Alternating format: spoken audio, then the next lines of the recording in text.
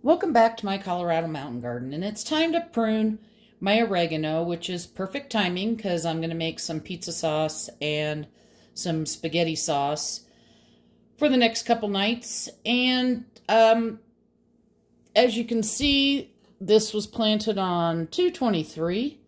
I filled it most of the way up with my potting soil mix that I do with compost, and the rest was seed starting mix. Then I put the seeds on top of the seed starting mix and lightly covered them, kept it moist. I did it in this container versus small containers because it just saves me a step of up potting.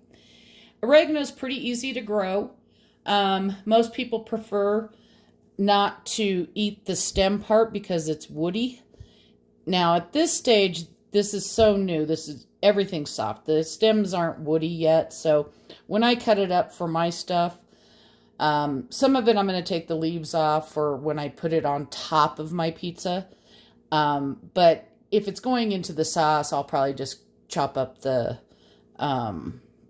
stems and all with it.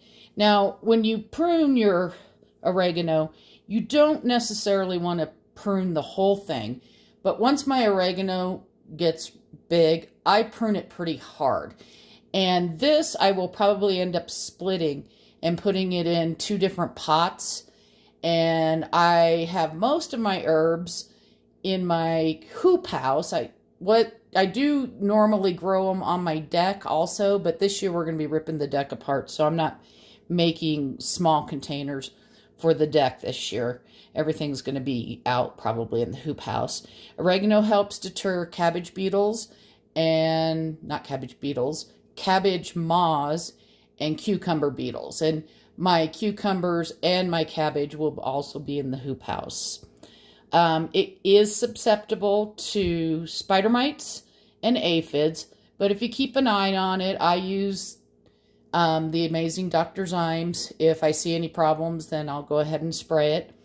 Other than that, right now it's getting watered from the bottom. It'll be on a dripper system in the hoop house.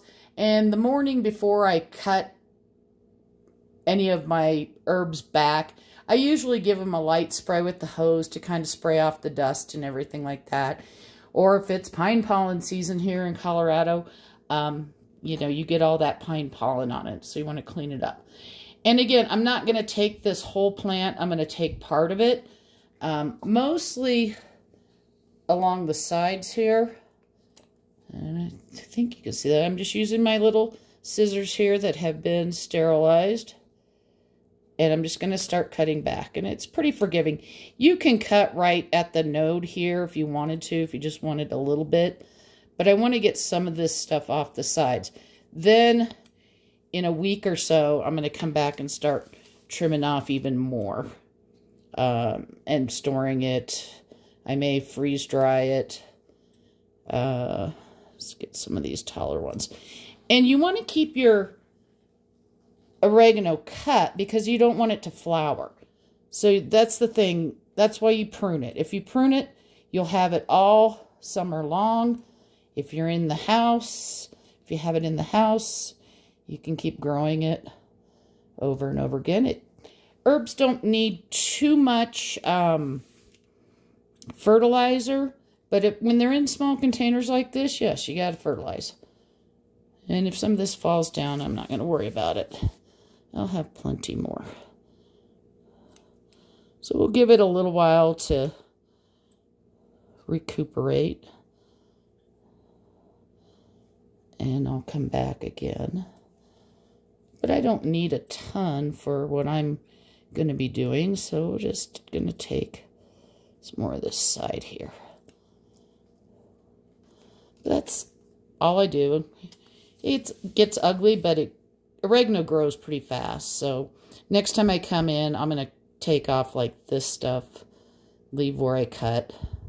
And you can pretty much tell. It's not hard to tell where it's at. And let me just push this back. And that's going to be plenty for what I need. If I need a little more for my pizza tomorrow night for the top part, not in the sauce, then I'll trim off a little bit more and put some fresh oregano on top of that pizza before I cook it. Hope you're having a wonderful day. happy gardening, and I hope to be back a little bit later to do a video on the peppers that I pruned, the 3 jalapenos, and show you where they're at now.